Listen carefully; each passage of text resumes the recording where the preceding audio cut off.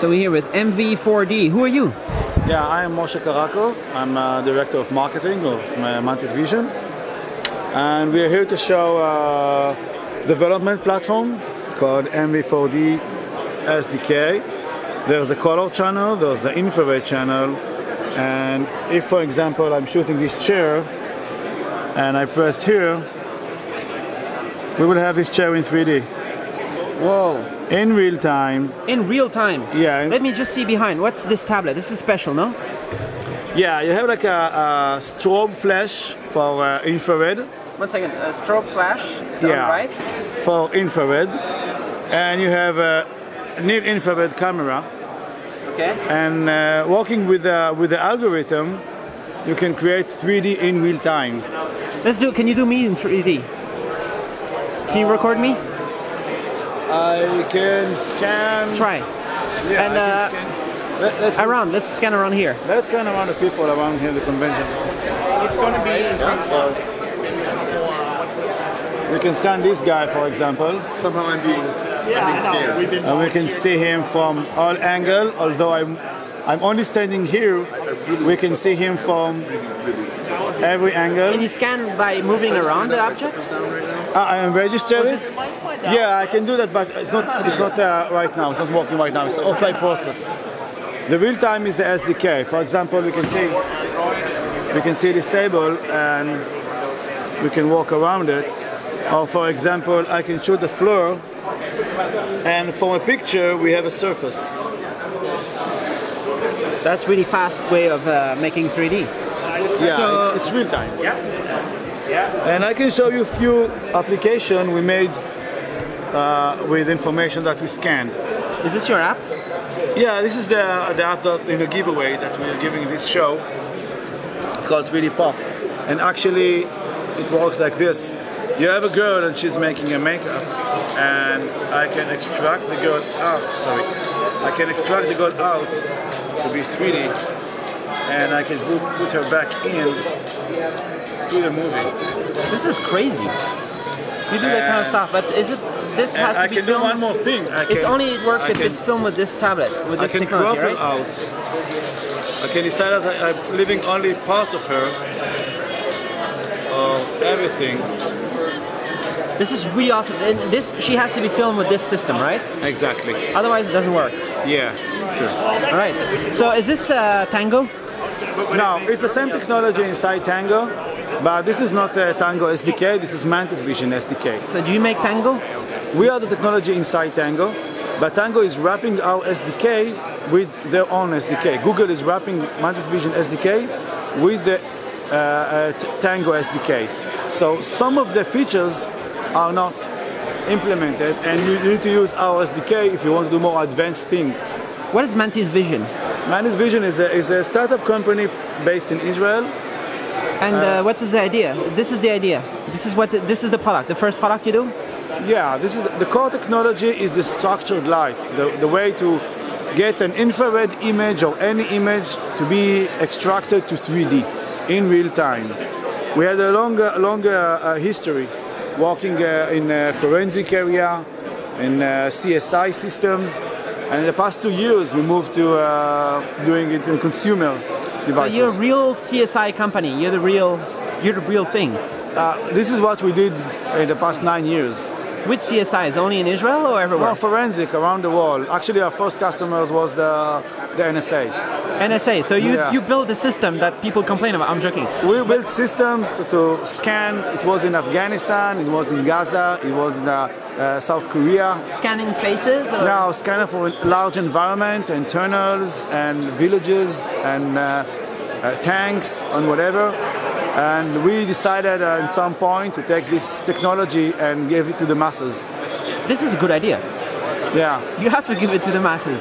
And so this is potentially also going to be useful for indoor positioning, because if you don't have beacons, maybe you can still recognize where you are. Well, right? This is where Tango, this is where Google is taking this. At least like ATAP, right? Google ATAP, the guys that build Tango, they're taking it to indoor navigation, augmented reality, all kind of things that related to position location or position estimation. So they're putting a bunch of resources into that, I hope. Yeah, they're making it work. On that. Yeah, because could be like kind of like part of everybody can make street view for maps.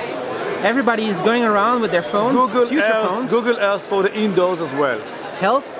Google Earth. Earth indoors. Indoor Earth. Yeah. But everybody can take their phone and adding information to a new street map, to a new street view. But with Mantis Vision SDK, you can scan people and put them like inside the matrix. How much data is it? Well, it's not a like lot a of picture data. plus a little bit more? No, it's like a 2D movie with a layer of 3D information. How much is this layers? Not so much? It depends on what the quality that you need. This can be configurable. And right now, you said that you don't do right now video, we just walk around, but how much do you need to make that work? Just walking around anywhere, just adding everything into a 3D model? That depends on what you're keeping, what you decide to keep. You can keep the meshed environment, the stitch environment, you can keep every frame, you can keep every second frame. That depends on what is the application. For example, in order to scan your full body 360, okay, I can do it in like 20 or 50 mega of data. And right here at the booth, can you're giving out these cardboards. The same application that you saw, the 3D Pop, can be scanned. You can download using and scan the QR code. Then you put your phone inside this, and then you can walk inside and see from many angles. You can see the information. This is just demo, just a promotion for this show. How about a gamer who wants to scan this exhibition hall and start doing a 3D first-person shooter here? And scan the people as well and use them as avatars inside. Yes, exactly. How soon? Exactly. Well, we're working on that right now. We're working with Qualcomm Vuforia. With what, sorry? Qualcomm Vuforia. Qualcomm? Vuforia. Vuforia is the augmented reality software team inside Google and Qualcomm. We're working with Google, not only Tango, but other teams in Google. We work with few tier 1 OEMs to get this hardware inside a mobile phone. What's the CPU here? This is now Dragon 801. 801, so has a hardware acceleration for what you do a little bit? No, we just use one of the 4 ARM cores inside. So it's just ARM stuff? Yeah, just ARM stuff. The Tango, which CPU is in Tango? The Tango is NVIDIA Tegra K1. And it's also, when it does this stuff, it's also using the ARM core, that's it? No, on Tango we use the GPU. The Kepler? Yeah, this is because this was their decision. We are completely portable. That means that the ODM or the OEM can decide what need to be left free and what is for Mantis Vision, and we can cooperate. This is the future of Android, no? This is the future of making content. The next generation content people that make, you know, that what people do today is actually taking pictures and share it. This is what people do. And it's just flat, it's just 2D. Yeah. They don't share how far everything was in the picture. Exactly. You have to kind of like psychovisually guess. Exactly. And what we are able to do is just extract the 3D out, and you see it from different directions. And of course, there's a lot of things to do with that besides taking picture. For example, the data is very accurate. That means you can use it for online retail. For example, you can measure your shoes or your fingers to measure for a ring. So nice. Online retail is very big on this area, and we have few partners on the online retailers that are really interested in this technology, because this is actually a measurement tool.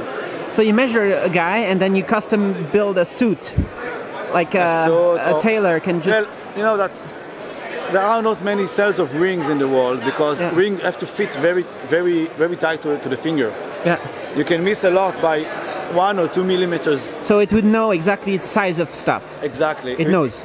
Like taking a snapshot. Because it knows exactly how far the infrared is from the camera on the tablet. Because the data is very, very accurate. Every frame that we shoot, we have exact sub-millimeter accuracy of the points located along the area. How many people and how many guys in your company?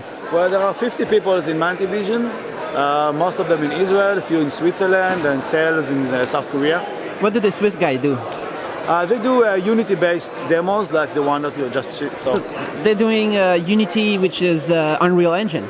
Yeah, or the other one, something like this, is an engine? They build a rendering software based on Unity for demos or for to show what this technology is capable to do. But in general, we open the API and we open the SDK, so all developer community can develop on top of this.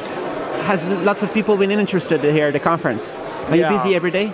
Yeah. It was very busy here. Talking with, I'm guessing you're talking maybe with hardware makers who want to differentiate and who want to integrate these technologies in their, make the next generation of hardware. But even though it's a software the focus, at least at this exhibit, is let the developers create the ecosystem for this, and we are closing the OEM side. So the OEM will bring this inside a mobile phone, but we need a lot of ecosystem, a lot of applications that use this hardware. So this is what we're promoting here, and a bunch of people have patents somewhere. Yeah, the core patent of Mantis Vision is the structured light, the format of the 3D data. This is what we license to the OEM. Is it possible to lock Apple out of this so they don't get it? Apple bought Prime Sense last year, so they do? They did for this purpose. So they are like our competitor for this matter. All right, so good luck in getting Apple out of the way. Or I'm joking. We'll see. Well, they can ignite the market like they did before, and we will just join the stream of this market ignition. Yeah, they'll try to help you a little bit to get it popular. Exactly. I'm not worried.